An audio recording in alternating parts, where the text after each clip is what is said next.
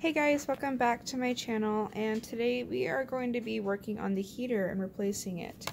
So as you can see, we've got the old one here. It's a little cracked. The pieces have been snapped off. Trying to take it out, we got the other parts for it, and we have the new one. Looks better. So you ever do the plastic dry rots? So even the smaller tabs, the ones that hold in the plugs and the clips, even those break. These cracks were all already here. This tab was missing. The other one popped right off. Yeah, they're just very, very delicate after so many years. Unfortunately, they're extremely expensive. This one was, I believe, $289. So you can see somebody already messed with this one originally. Looks a little better to be the brand new one. So we're going to get that installed and see if that's the problem.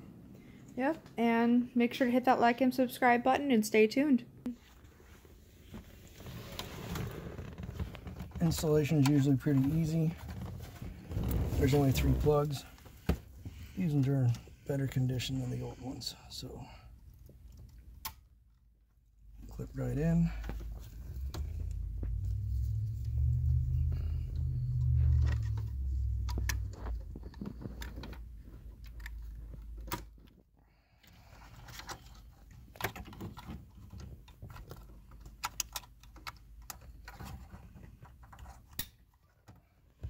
So the main reason why we're doing this is because Mackenzie had lost the other 3.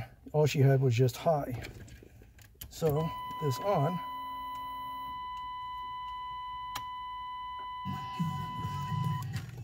Whoops.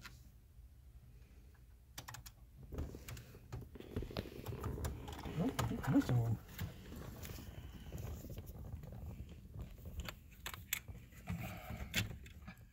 See what's going on here. It's all over power. Got one left in here. What is this one too? That might be the last one we're missing here. I don't know. We're going to keep digging and we'll be back. My bad. I forgot that I had already started to disassemble the heater fan so that we could swap out the heater fan itself also. So, unfortunately, we still have only high. So that means that somewhere in the bowels of that box at the very bottom is this little magic piece of electronics. Comes with a gasket and everything. And this is a little module, and this helps you select from low to high. And that is up in there somewhere, so we're going to have to dig for that. Hopefully it won't be too far in there. But that's next. And we'll be right back. Alright, and we're going to take these screws out of here and get going.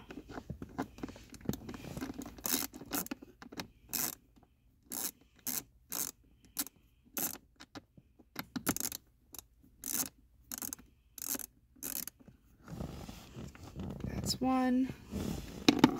There's about 7 or 8 here from what I was told.